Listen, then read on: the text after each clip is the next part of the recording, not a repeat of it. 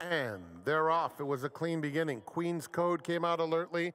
So did Do You Still Love Me? Laker Go in between them up close as well.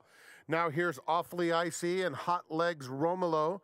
Those two are vying for the lead. Naughty Niko in the orange colors is down at the rail. Passed now by Grazed, who's approximately 3 lengths off the lead. Lil Richards Bello races in the pink silks just inside Donner Lake, who's about 4 lengths off the lead. It's a compact group. Do You Still Love Me in the blue is on the extreme outside with about 3.5 lengths to make up. Fore Flag is third last, 3 lengths clear of Dark Marcus and Grazen in the park at the back of the field.